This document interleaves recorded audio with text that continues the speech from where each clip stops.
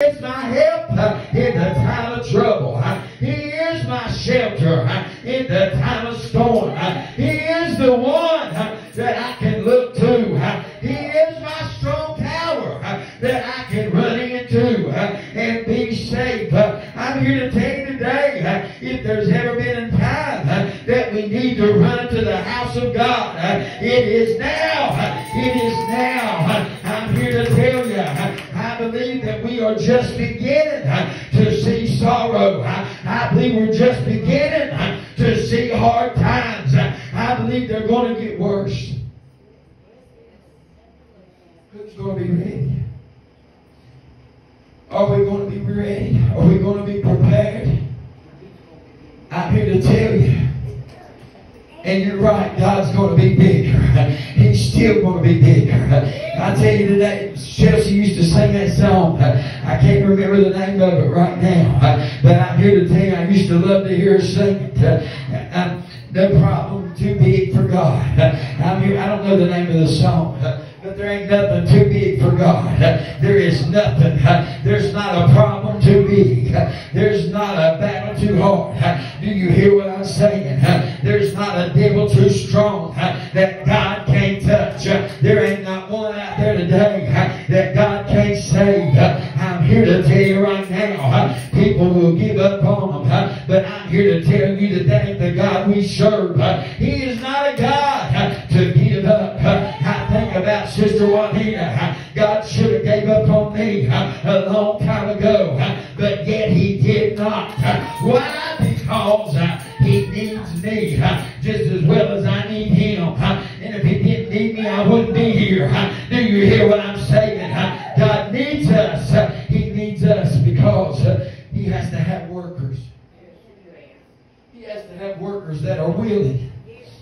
And sometimes we get in situations, we get in places in life where we don't want to work. Now I'm just going to be honest for a minute. There's times we get down and out in our spirit and we don't want to work. We don't want to do anything. We don't even want to come to the house of God, much less do anything while we're there. But I'm here to tell you, you go on anyway. You go on anyway. You push through the pain. Trish used to tell us all the time, you got to push. Pray until something happens. Do you hear what I'm saying? That's what I had to do. I had to remember that I had to push. You got to push through the pain. You got to push through the heartache. You got to push through the problems and get to God. When we can do that, God can move.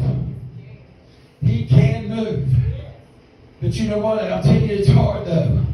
I'm standing here to tell you as a pastor, as your pastor, I'm standing here today to tell you that I have failed God when it comes to trust. I have failed God when it comes to having enough faith to believe that He's able. But Sister Juanita, I still pushed and I still prayed and I still held on.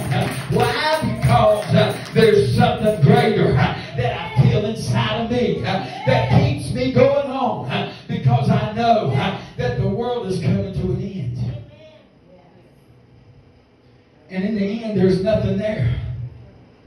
If we don't have God, we ain't going to have anything. I'm here to tell you, sin is just a season. Sin is just for a season. These pleasurable things that we're doing today, Sister Rachel, these pleasurable things that the world is into right now, they're only for a season. After a while, that's all going to vanish away. But I'm here to tell you, God won't ever leave.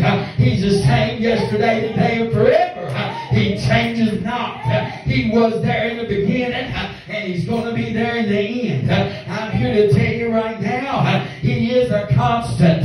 Oh my God, He is the one that'll be there in the end. He'll be there with you in the storm. He'll be there with you through the trials. He's there with you through the tribulation. I've been reading in the book of Ezekiel a lot, and I'm here to tell you, God was trying to tell Ezekiel to tell His people, turn yourselves around. Get turned around and stop being rebellious. rebellious against the will of God.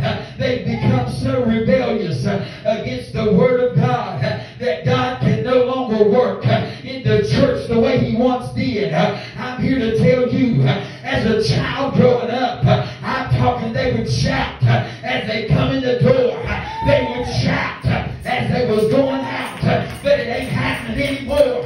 You know why? Because of the rebellion of God's people. When people were sick, they would pray.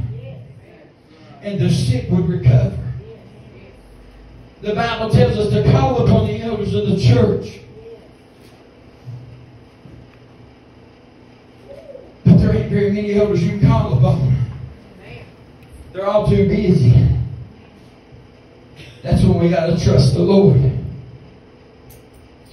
That's why we got to trust the God that we serve. In the 2 Kings chapter 20, I'm going to start at the first verse. It says, in those days was Hezekiah sick unto death. And the prophet Isaiah, the son of Amos, came to him in order. And said unto him, thus saith the Lord, set thine house in order, for thou shalt die and not live. But you know what? You can't get a man of God anymore to tell the world, to tell the church that if they don't set their house in order. I said the church because it ain't just the sinners. We need to be speaking to the saints alike. We need to set our houses in order. Because if we don't, we are surely going to die. We will not live. And that's what Isaiah was telling Hezekiah. If you don't set your house in order, you are surely going to die. You won't live. You can look at that in a different way. And let me tell you how. You won't live. You won't live to the Lord. See, when we live forever. If we live, truly live in God, we will live forever. But if we die in vain, we're going to be dying. But we're going to die forever. The Bible says that the fire is never quenched. I've been praying one day, I want the Lord to give me a message on hell so strong it's hard for anybody to even sit in the seats. That's the kind of messages we need today. We need them kind of messages to set the church on fire. We need a fiery church. We need a church that is on fire with the Holy Ghost of God. I'm telling you, we need an outpouring of God's Holy Ghost. We need an outpouring of the Spirit of God. We need an outpouring in the land today. You know, I'm telling you right now, the devil is out there pouring out his spirit. You don't think he is? You watch the news.